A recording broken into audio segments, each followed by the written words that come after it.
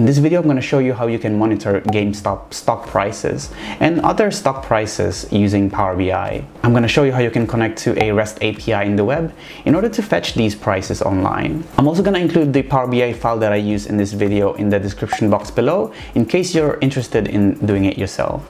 All of that and more. So without further ado, let's get started.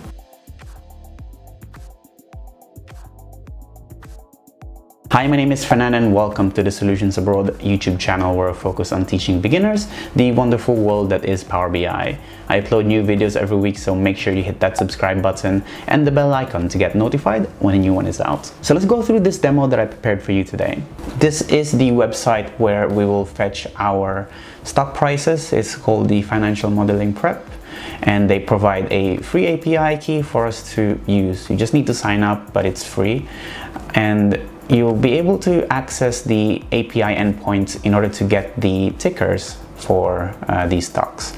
So once you've signed up, you will just need to go to the developers and the API docs page. And this will give you the API connections that you can connect to and use in Power BI. You'll see at the bottom here on your details, it will give us the API key. Now this will be unique to you, and I'll explain to you the use of that later. For now, let's just copy it into our clipboard.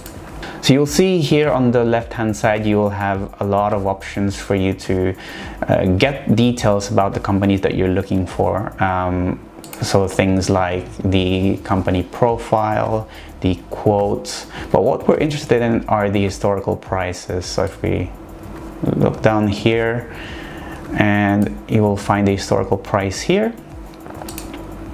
This will let us connect to the tickers and get their prices the same way that you would see on a kind of stock chart.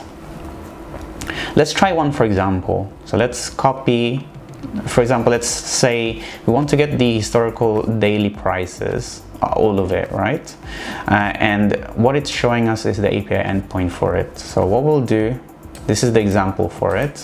So we will copy this URL to the very end. Let's copy this one and let's go to Power BI. Let's hit get data, and on the web we'll paste this URL. Paste. Now we'll need to change a couple of things here. So first of all, we'll need to change the ticker. So at the moment it's Apple. We know that the ticker for Gamestop is a GME, and the API key is the key that we had earlier at the beginning. So if we go back to our API docs, let's copy that one. Let's go back to here and let's replace it and hit OK. Let's just do a couple of transformations here. So let's convert this list into a table. Okay. And let's propagate the columns. So now this gives us the details for this ticker, Gamestop. Let's just rename it into something more useful. And let's try to clean this up a little bit. So we don't really need all of these.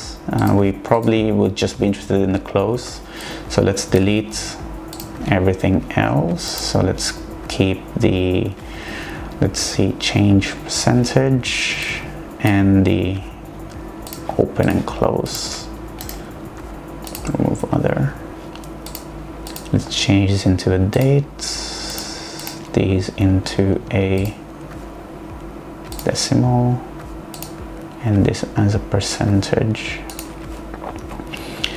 And now let's hit close and apply to load this data into our data set. So now let's try to visualize this. So let's use a line chart to visualize this at the moment. So let's do the date into our axis and then the close. So now that gives us the view of the Gamestop close price since, I guess, the beginning of time, however far back the API provides you. And let's maybe even go further than that. Let's add a date filter for us. And let's say we just want to see since July. So now that gives you the close date prices for this specific stock, Gamestop, and you'll see that it's pretty easy now that you have that done. If you wanted to see, for example, how other stocks look like, all you need to do is you go to transform. You can create a new query, but in this case let's just use this one, the same one, and let's say we are interested in Apple. So all we need to do is in the source we hit the cog icon. Let's change this ticker to Apple, so we know that the Apple ticker is Apple, AAPL. If we hit OK, you don't have to redo all of that you've already done. All you need to do is go to the change type at the end, and that gives you the number for Apple. It will give you the close prices for Apple. You see, this is what it's giving us here on the report. At the moment, because the New York Stock Exchange is closed, you probably won't get any live data, so you'll only get data since the 29th of January, which was on a Friday. But when it opens, theoretically, because it's connected to the API, all you'll need to do to refresh this data is by hitting the refresh button here. If you hit refresh, it will refresh that API call.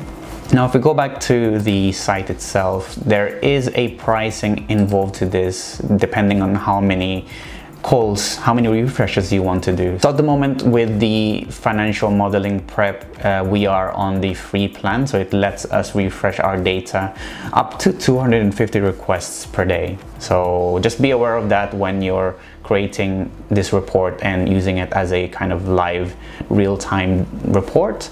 You just need to make sure that you're not requesting more than 250 requests per day for this. Other than that, they provide such an extensive API documentation that I think it's worth even just the free version.